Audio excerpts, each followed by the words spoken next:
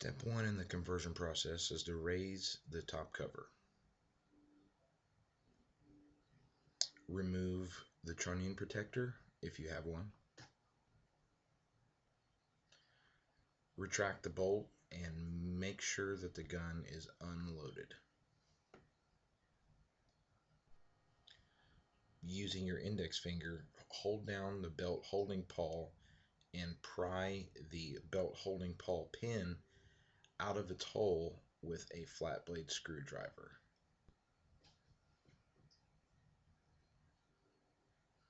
After the pin is out, you can release the spring tension on the belt holding pawl and remove the pawl.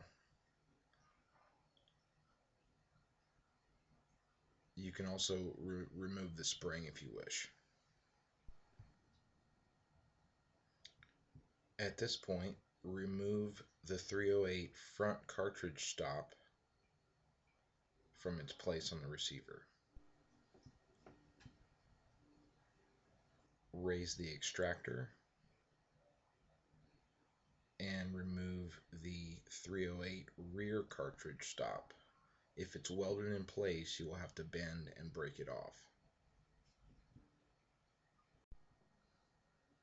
Here's a comparison of an Israeli 308 front cartridge stop and an 8mm cartridge stop.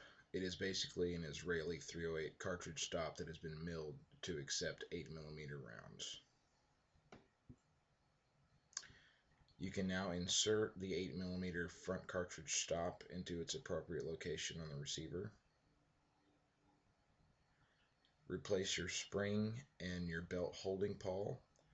Hold it down with your index finger and insert the belt holding pawl pin through the belt holding pawl and the 8mm cartridge stop. Check the belt holding pawl to make sure that it has proper spring tension. After releasing the tension on the driving rod spring, remove the back plate and bolt assembly.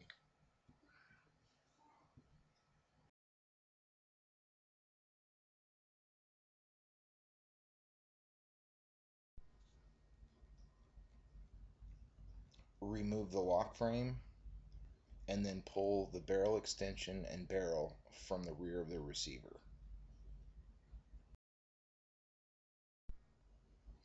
While the barrel is out of the weapon, remove the Israeli 308 booster. In its place, install a 30-06 booster.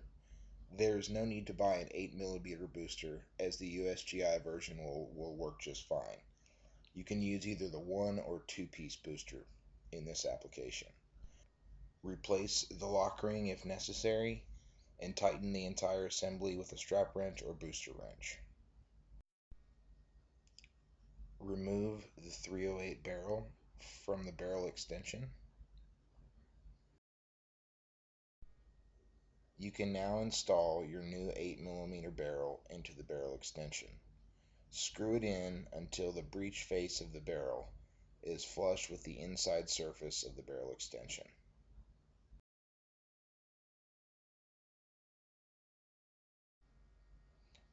Install the barrel extension, and lock frame into the rear of the receiver. You can then install the bolt, reinstall the back plate, and release the driving spring rod tension. Now it's time to headspace the weapon.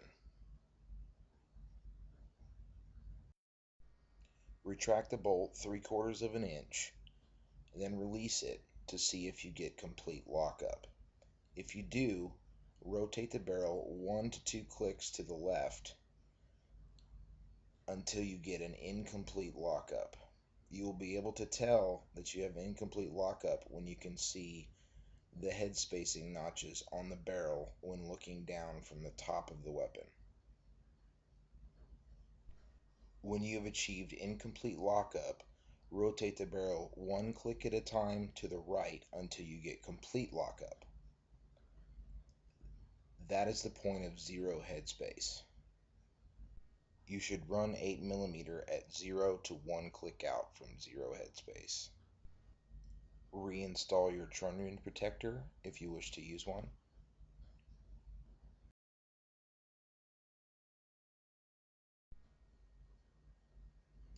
Then close your top cover. You've completed the 8mm conversion of an Israeli 308 modified Browning 1919A4.